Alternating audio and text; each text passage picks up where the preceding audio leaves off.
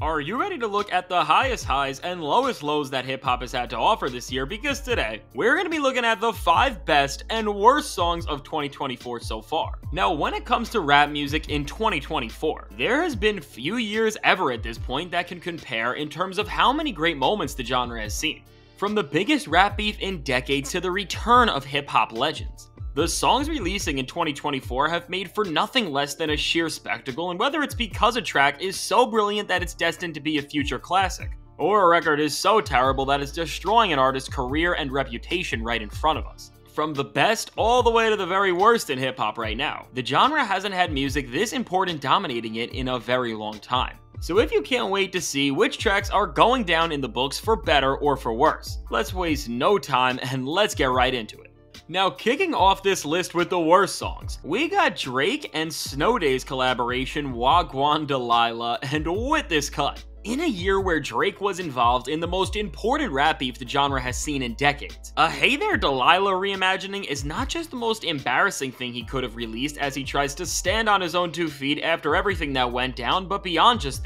this track is straight up one of the worst pieces of music you can subject your ears to hearing, as Drake's laughable attempt at trying to put a Canadian spin on Hey There Delilah just fails miserably, as between the OVO rapper's vocals, which sound so hollow and lifeless, the lyrics, which take the structure of the original song and infuse it with Toronto lingo that Drake makes feel so cringe with some of the worst bars out there, and then also the fact that on top of all this, Drake is interpolating the melody of the original song over its original acoustics. On top of giving you secondhand embarrassment for Drake, this record will leave you straight out confused with how bad it is, and after listening to Drake just fail so horribly and miss the mark when it comes to understanding what doesn't just make decent but even palatable and trendy music like he once used to at the bare minimum. It really leaves you shaking your head as you question if Drake is genuinely compromised in a way that he can never come back from after this beef, and for all these reasons. Wagwan Delilah is the 5th worst song of the year so far. Now, looking at the best songs, in the number 5 spot we got Burned by Kanye West and Ty Dolla $ign, and when it comes to this track,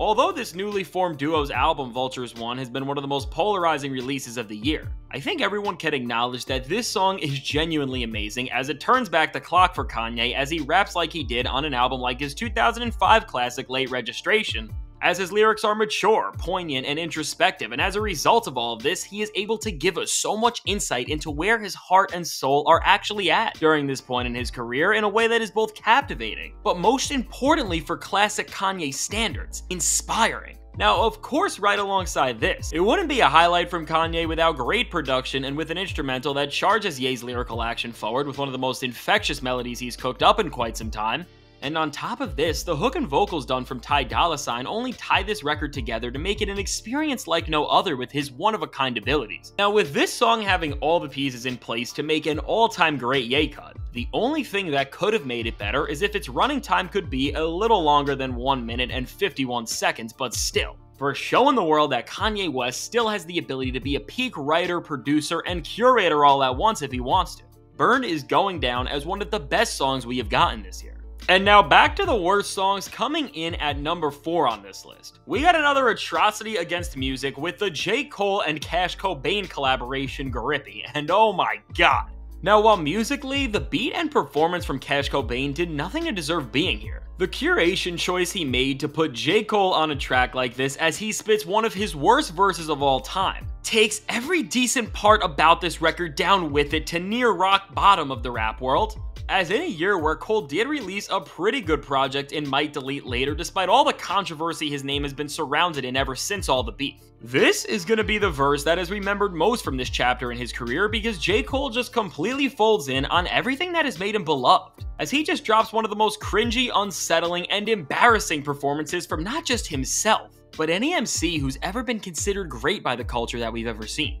Now, with J. Cole trading in his disciplined lyrical style to try to copy Cash Cobain, and between his flow, which is one of the choppiest and most turbulent I've heard all year, to his bars, which when you see how bad the punchlines get, and just how hard Cole reaches to try to play in a field that he should never even be allowed to go near again, as he delivers some of the most questionable lyrics that have ever crossed my ears. This song is a complete betrayal of everything he stands for, as he just spits in the face of everything positive he has contributed to rap in this portion of his career and overall, with an instrumental that feels so unfitted and really juvenile for J. Cole at this point, and a Cash Cobain performance which makes things feel even more weird when you see just how him and his production style come together with Cole on this track to create an absolute abomination of an experience. This all-time low for J. Cole is the 4th worst song of the year so far. Now, coming in at number 4 for the best songs on this list, we got a mega collaboration between 4 superstars in the rap world with Future, Metro Boomin, Travis Scott, and Playboi Carti's track Type-ish, and with this record.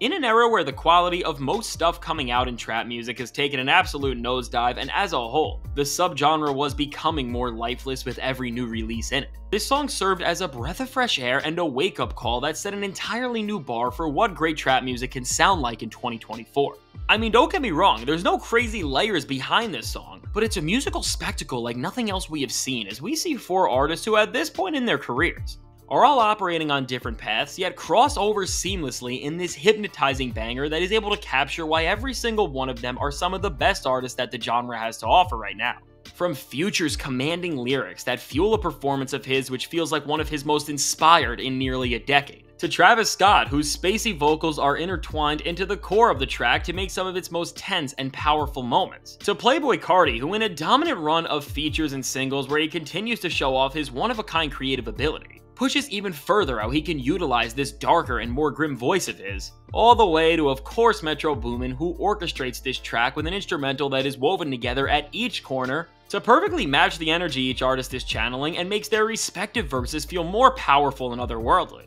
All in all, in an era where many mega collaborations feel like they are phoned in and carelessly stitched together at the last minute by splicing a few verses from popular artists, this cut stands in the face of all of this, as it has redefined audiences' expectations on what a mega collaboration can sound like, and for bringing out the best in all of these artists and giving us one of the most entertaining and thrilling rap songs we have seen in quite some time. This track is the 4th best of the year right now. Now, just as we get a great song out of the way, we now unfortunately gotta look at a bad one. And going back to the worst songs, we are starting to go beyond just embarrassingly bad cuts to, in this case, records that are career-altering levels of horrible. And in this spot, we got Kid Cudi with his cut Willis, and with this god-awful track. While both of Kid Cudi's Insano series albums this year felt like they were just missing something and just didn't have the integrity needed to be a strong and welcome addition to his catalog, this song didn't just drive people to think sentiments like these more and more, but it seriously makes you reconsider everything you once knew about Kid Cudi, as once you hear the abomination he puts you through, you can just never look at this guy the same. Now with Willis, this song fails in every which way possible by just featuring an abysmal performance from Cudi that goes against everything he has ever represented to us, instead of letting unrivaled passion guide him to the most emotional and powerful thing he can give us. Cudi lets the visionless delusion that made this entire era of his career for him flop, as he just releases 4 minutes of absolutely nothing, and I really mean nothing. As Cudi and close collaborator Chip the Ripper, who he brings down with him, just babble here, make random noises, and find every other way to embarrass themselves in one of the most painful listening experiences out there. I mean, the fact that somebody who can release a song like this is considered a professional, and at that, in the past has been one of the best artists we have had in the entirety of hip-hop, is just absolutely insane. And because of this, in all honesty, seeing Cudi reach this point is more sad than it is even laughable, as he is just spiraling out of control on this massive tangent of nothing. And for these reasons, for giving us a song that I would even say makes Speeding Bullet to Heaven look good in comparison,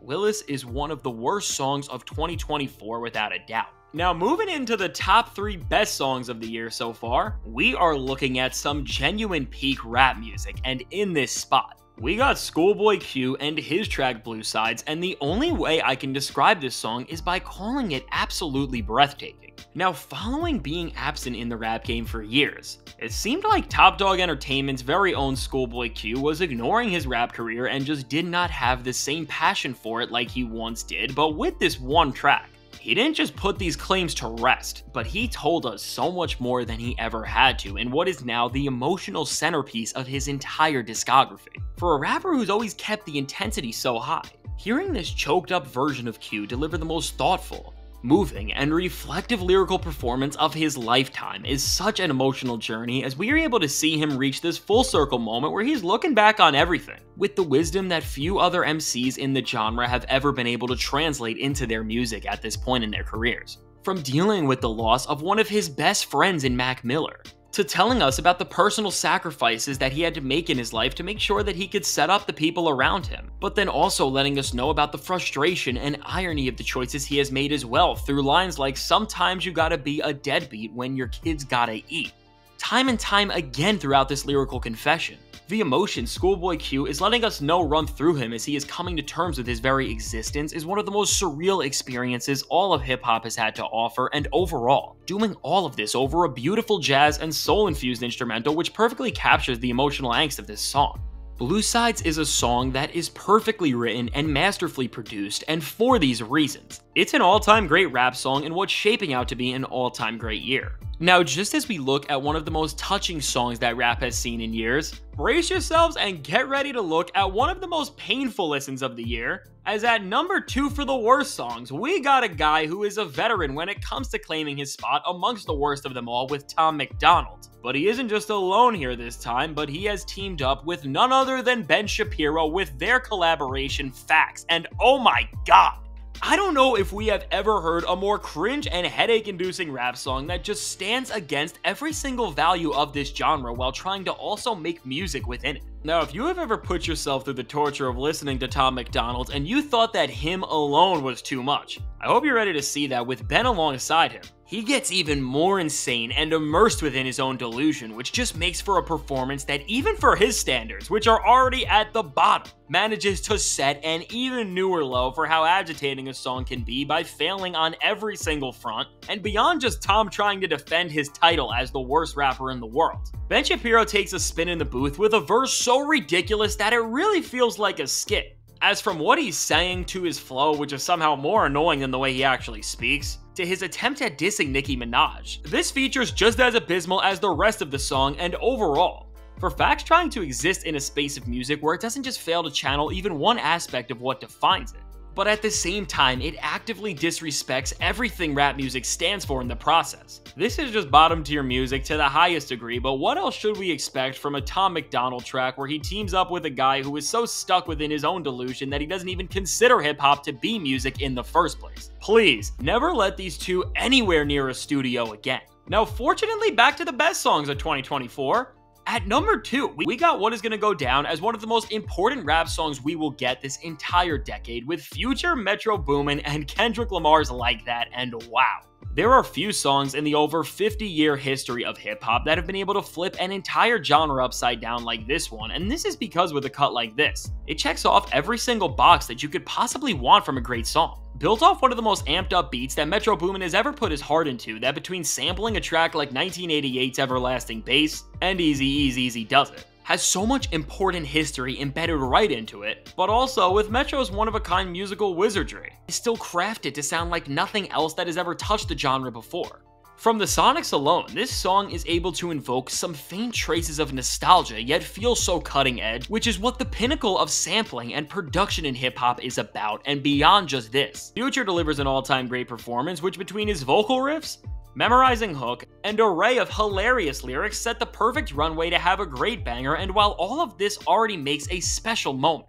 the reason why it's made it onto this list and is this high at that is because all of this is brought together and made more alive than most other music can ever be. With Kendrick Lamar's verse, which I'm gonna say it, I know it's early, but this is one of the best feature verses of all time, as between Kendrick's manic energy, his aggressive flow, and of course, the barrage of lyrical darts he throws out, which from small lines that build up the weight of this performance to hit harder and harder, to him calling out Drake and J. Cole as he decides there is no longer a big three in rap, to of course all of the other Drake disses, which looking back on them now, have only aged better, as it looks like he set up each line here to only be built on in the future. What Kendrick Lamar did on this track is the very definition of peak rap music, and with this coming behind peak performances from Future and Metro Boomin, you get a song that isn't just a great moment or a fun banger, but it's a generational song that embodies everything rap music can be when some of its greatest creatives infuse their dramatically different skill sets to make one genre-changing moment. Now with that out of the way, it is time. It's time to face our fears and look at the worst song of 2024 right now once and for all.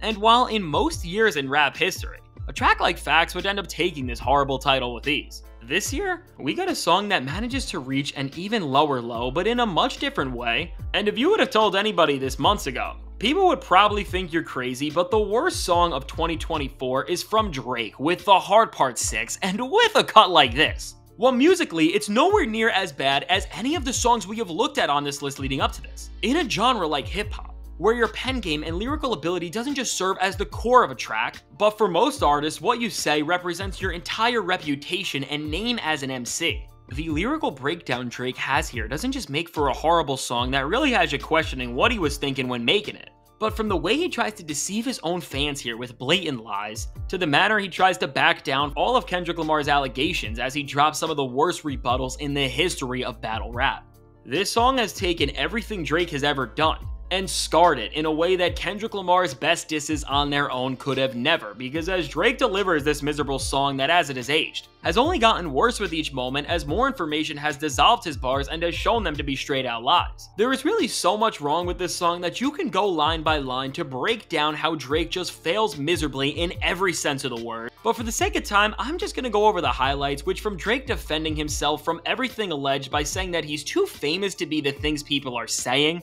when it feels like being famous has become the requirement for being those things, to Drake misinterpreting Kendrick Lamar's Mr. Morale track Mother I Sober, and trying to spin one of the most awful things that can happen to a human being into this whole gotcha moment, and still, even with crossing this line, failing to do even anything with it, as Drake wasn't even able to fundamentally comprehend that Kendrick wasn't even talking about himself on that track, to then lying about setting Kendrick Lamar up with fake information, which everybody already thought was BS when the track dropped, but then it was only proven to be actually false by a mysterious Twitter user who showed that Drake lost these items a while ago and that they are not even in Kendrick Lamar's possession like the track clearly states. This song makes Drake not just take an L in this beef, but one for his entire reputation and brand, as he has people now questioning everything about him and his artistry is in the most important moment of his career. He managed to not hit on a single one of the things he said in this track, and matter of fact, this has only opened up the floodgates for people to dispute anything he has ever done and remove him from any conversations his resume otherwise could have put him in. So overall, for disgracing a high-caliber artist and damaging their career in a way that seems like no matter what happens, he will never fully recover from, The Heart Part 6 is the biggest musical disaster of the year. And now, the moment we have all been waiting for, the #1 best song of 2024 so far, and I'm gonna be honest, I kinda lied to you guys here. Picking just one best song for this spot was harder than ever, and in an effort to not flood this list with tracks from pretty much just one artist, in this spot, the best songs of the year so far are all gonna go to the same artist in Kendrick Lamar with his tracks Not Like Us, Euphoria, and Meet the Grams, and with this trifecta, Kendrick Lamar put on a genre-defining performance that showcased to us an MC more locked in than we have ever seen, and a competitor who understands not just how to deceive, but also defeat his opponent with all three of these records, that each in their own unique way highlight how Kendrick has mastered his craft to the highest level. Not Like Us is a hit song that manages to prioritize lyricism and offer up conscious verses that melt down Drake's persona, yet despite being the first #1 rap song with 3 verses since the early 2010s, it's still able to be such a fun and catchy track because Kendrick shows here that he knows how to walk on the thin line of making hip-hop that can have mass appeal, yet not sacrifice even one bit of his integrity. And beyond just this amazing cut, even better than it is a track like Euphoria, which is a brilliant overview of why Kendrick Lamar reached this point of sheer and utter disdain for Drake, and overall, does one of the best jobs at calling out a rapper for their foolish antics and showing off the downward spiral they have been on, all through 3 instrumentals worth of Kendrick Lamar's genius lyrical annihilation, which is also dynamic, unpredictable, and with Kendrick's flow switches and constant morphing of his vocal tones in pockets. With every single thing he does on this cut, he is showing us that he is on a level that only few others in this genre have ever been on, and ultimately, the best song out of this bunch and from the entire year is Meet the Grams, which is the most sinister and disrespectful diss track that hip-hop has seen in ages, and over one of the most horrifying instrumental loops cooked up by none other than The Alchemist. Kendrick Lamar is able to bring his artistic genius into battle like nobody else ever has, as he gives us a song where he talks to Drake's family members and tells them how horrible of a person he is as he digs through his family roots and calls him out for all the awful things he believes he stands for in the most disrespectful and effective way possible. With the genius concept and all of the jaw-dropping moments on this track, which even with the reveal that Drake may be hiding a daughter, which although there is absolutely no proof of, whether it is true or not, for the sake of the track does not really matter because the song isn't just perfect in every other single way. But the story and narrative Kendrick is building as he talks to his son and parents would make such a shocking truth make sense, and this is what battle rap is all about. Kendrick took his opponent and made some of the most creative and brilliant tracks you could ever possibly hear in this environment, and for this reason, Not Like Us and Euphoria are 1C and 1B respectively, and ultimately taking our mid-year title for Song of the Year. It's Meet the Grams for being a sinister battle rap masterpiece that breaks down not just any person, but the biggest rapper in the world and leaves them exposed in a fashion that only a song crafted to sheer perfection could ever when the stakes are this high. So there you have it. There is my list of the best and worst songs of 2024 so far, and let me know, do you agree with my list? I can't wait to hear what you have to say, and let me know what your best and worst songs of 2024 are in the comments below so far. Be sure to subscribe if you want to see my video coming up on the best and worst albums of 2024, which you definitely don't want to miss. And if you want to see the worst songs that rappers like Drake, J. Cole, and Eminem have released that have embarrassed their careers like no other tracks ever could, check out the suggested video.